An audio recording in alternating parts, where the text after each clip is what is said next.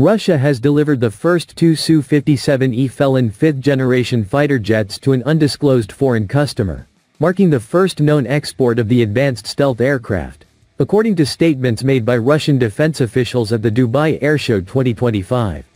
Vadim Badekha, CEO of the United Aircraft Corporation, UAC, confirmed the handover and stated that the aircraft are now in active duty. They have entered combat duty and are demonstrating their best qualities.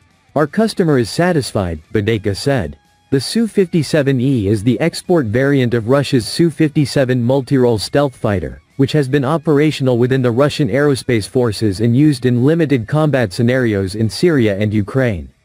The delivery represents a shift in Russia's posture toward marketing its high-end combat aircraft abroad, amid increasing financial pressure on its domestic defense industry.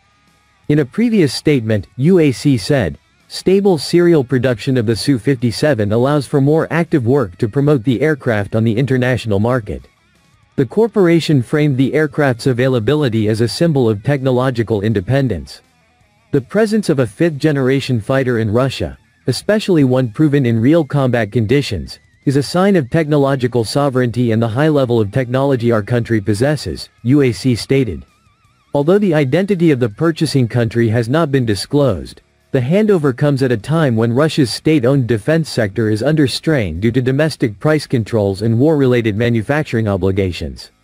The fixed-price procurement model imposed by the Russian government has created liquidity challenges across major defense enterprises, prompting a push for exports to offset internal losses.